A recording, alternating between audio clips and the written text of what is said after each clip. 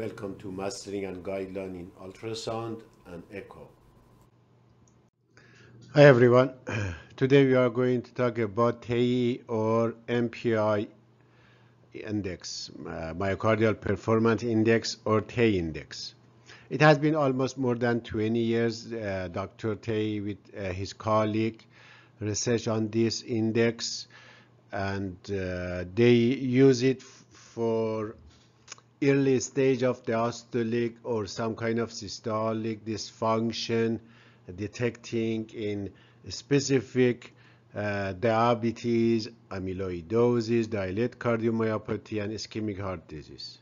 But recent research show the sensitivity and specificity of this index is not too much high, and it brought under question mark this using this index for clinical implication. Beside of that, nowadays we have strain on other modality that give us very better and more accurate result. Anyway, as an echo tech, is not bad to know how you do TAE or MPI.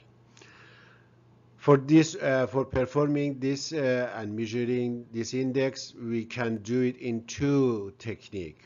One, mitral valve inflow Doppler, and another tissue Doppler on the mitral valve annulus. On the Doppler flow, continuous Doppler, we use any of those 4-chamber or 3-chamber view. In 4-chamber view, we try to make it a little between apical 4 and 5, and we put cursor between the LVOT and mitral valve, so the machine can catch both LVOT outflow and mitral valve inflow Doppler. The same way they put cursor between LVOT and mitral valve.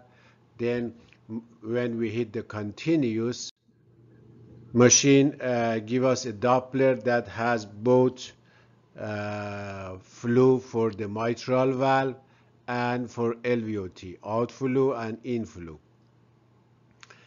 For the way we measure TAE index, we have to calculate and measure IVCT and IVRT, isovolumetric contraction time and isovolumetric relaxation time, and ejection time. Ejection time belongs to the LVOT Doppler. We just measure that one. This is give us time of ejection time, or E, and these two isovolumetric time, combination of them. So how we do it, how we can detect those spots. For the IVCT, we go at the end of the A wave, we have mitral valve inflow E and A. At the end of the A, there is a click. You can see here there is a click. This is correspond to the this correspond to the mitral valve closing. So we put one cursor there, and another we put it beginning of the LVOT jet here. So another click that is correspond to the opening of the aortic valve. So this two line will be IVCT. For IVRT, or isovolumetric relaxation time, we go end of the ejection LVOT Doppler.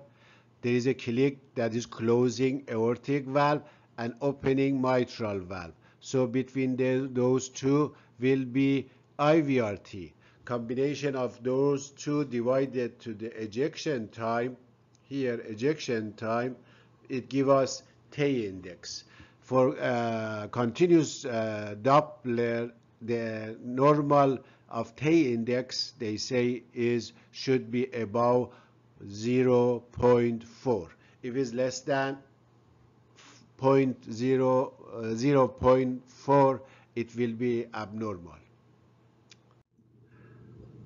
For calculation TAE with the tissue Doppler, we do on the apical 4 in the medial or lateral annulus, usually on the medial. It gives us a tissue Doppler of the medial annulus.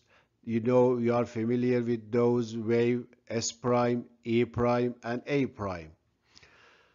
For measuring those parameter IVCT and IVRT, we go the same. We find this is S systolic time that corresponds starting with the end of the S or beginning of ST and finish at the peak of T. This is your S prime, and E prime start at the end of the T.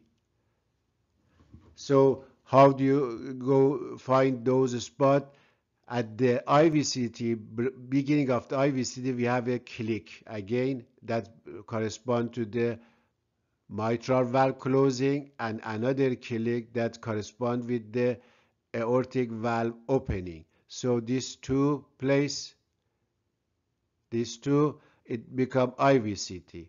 The same way we go for IVRT. At the end of the S, aortic valve close, give a click, and after that mitral valve open, another click here, one click, another click. These two between them become IVRT. The same equation give you T index. I hope you like it. Have a good time.